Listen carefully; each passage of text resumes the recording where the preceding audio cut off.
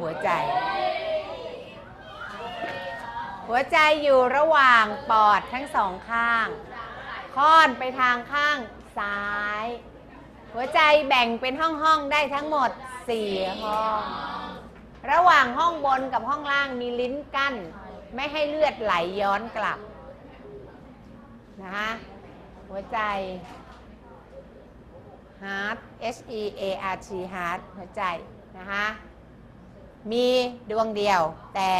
มีห้องทั้งหมด4ห้องนะที่เขาบอกว่า4ห้องหัวใจนะคะหัวใจนี่จะค่อนข้างไปอยู่ทางด้านซ้ายนะคะ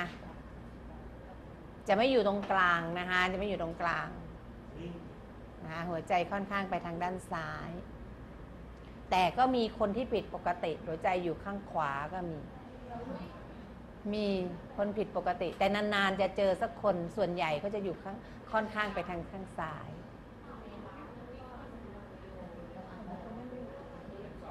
ไม่มีหัวใจก็อยู่ไม่ได้ต้องมีหัวใจนะคะก็เคยมีนักเรียนเขามีหัวใจแต่ว่าเขาอยู่ไปทางข้างขวา value v a l v e value ลิ้น value มีลิ้นกั้นไม่ให้เลือดไหลย้อนกลับไม่งั้นถ้าไม่มีลิ้นกั้นเลือดมันก็ทะลักขึ้นข้างบนมันมีห้องบนซ้ายห้องล่างซ้ายห้องบนขวาห้องล่างขวามีห้องบน2ห้องห้องล่าง2ห้อง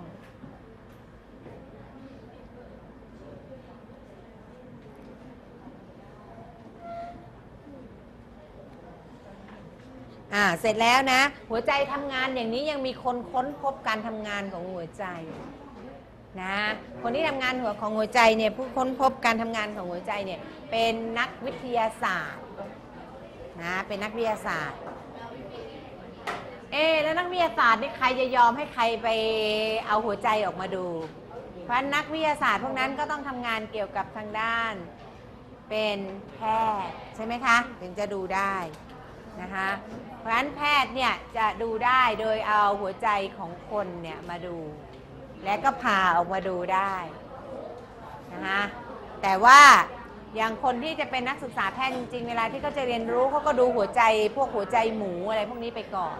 และค่อยไปดูหัวใจคนทีหลังคนจริงๆนะคะแต่อาจจะไปดูของคนที่ตายแล้วแต่อุทิศร่างกายให้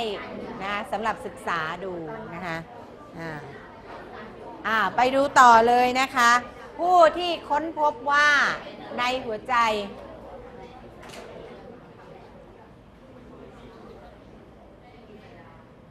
พอบอกคุยเรื่องหัวใจนี่รู้สึกจะรู้กันเยอะแยะเลย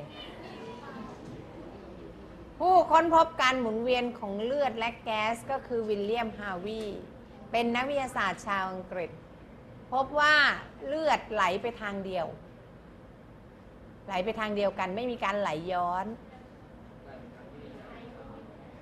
นะคะถ้าเลือดไหลย้อนกลับนี่ยุ่งเลยนะคะเพราะฉะนั้นแต่ละช่วงก็จะมีลิ้นคอยกั้นเอาไว้ไม่ให้เลือดไหลย้อนกลับ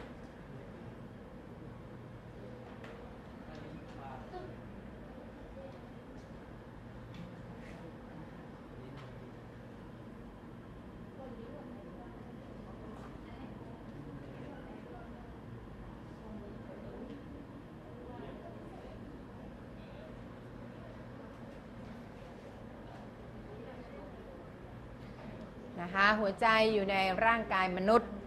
ก็ยังมีคนดูนะคะไปศึกษาดูว่าเลือดที่อยู่ในหัวใจนั้นมีการหมุนเวียนแล้วก็ไหลไปในทิศทางเดียวกันนะคะ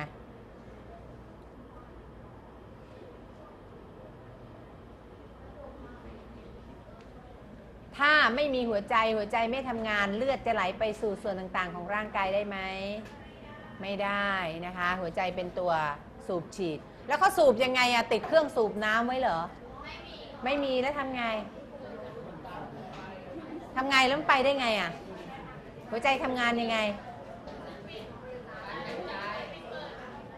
หัวใจทำไงหัวใจเป็นดวงหนึ่ง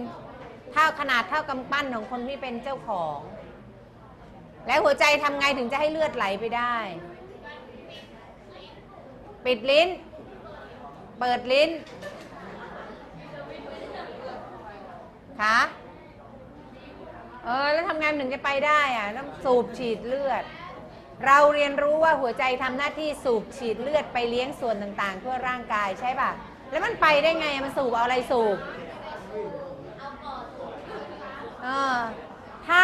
ถ้าเป็นจักรยานเราจะเติมลมจักรยานก็ใช้ที่สูบเข้าไปใช่ป่ะแล้วหัวใจสูบฉีดเลือดไปยังไงเต้นเขาบอกเต้นแล้วไงอีกหัวใจจะไปได้ทำงานก็คือบีบตัวกับคลายตัวบีบตัวคลายตัวหัวใจไปดูหัวใจก่อนหัวใจทำหน้าที่สูบฉีดเลือดนะคะหัวใจขอข้อความมาเลยค่ะหัวใจทำหน้าที่สูบฉีดเลือดไปเลี้ยงส่วนต่างๆของร่างกายและก็ไหลกลับคืนสู่หัวใจ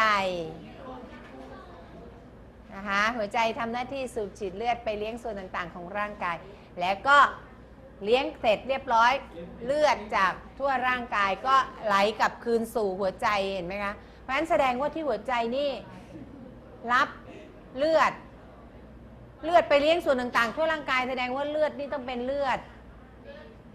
ดีถูกไหมคะเลือดดีก็คือเลือดที่มีสีแดงเข้มข้นมีสีแดงแล้วเขาบอกว่าไหลรับเลือดที่เลี้ยง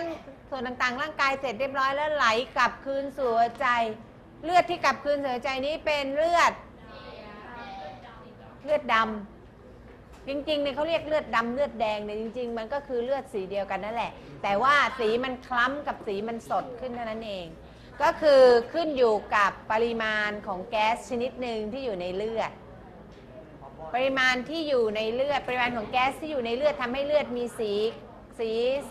เข้มกับสีคล้ำเนี่ยก็คือปริมาณของแก๊สออกซิเจนกับคาร์บอนไดออกไซด์เพราะฉะนั้นถ้ามีออกซิเจนเลือดก็จะเป็นสีแดงสดถ้าเป็นแก๊สคาร์บอนไดออกไซด์อยู่ในเลือดก็จะเป็นสีคล้ำเพราะฉะนั้นหัวใจนี่รับทั้งเลือดที่มีออกซิเจนและเลือดที่มีคาร์บอนไดออกไซ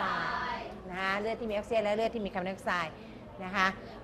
เพราะฉะนั้นหัวใจเนี่ยจะรับทั้งสองอย่างเลือดทั้งสองชนิดนี้เข้ามาและหัวใจทำหน้าที่ส่งมันไปสูบฉีดโดยการส่งมันไปยังสถานที่ที่มันควรที่จะต้องไปนะคะควรที่ต้องไปแล้วไปใช้ให้เกิดประโยชน์นะคะเดี๋ยวเราจะมาพูดกันถึงเรื่องของหัวใจต่อนะคะเรื่องของหัวใจต่อนะคะตอนนี้เราคงจะพักกันสักครู่หนึ่งก่อนแล้วเดี๋ยวเราค่อยมาต่อเพราะว่าถ้าต่อแล้วมันก็ไม่จบนะคะงั้นเดี๋ยวเราก็มาดูกันต่อในชั่วโมงหน้านะคะตอนนี้นักเรียนข้องใจหรือมีปัญหาอะไรไหมเกี่ยวกับหัวใจไม่มีถ้าไม่มีนะคะเราพักกันสักครู่แล้วเดี๋ยวเจอกันชั่วโมงหน้าค่ะ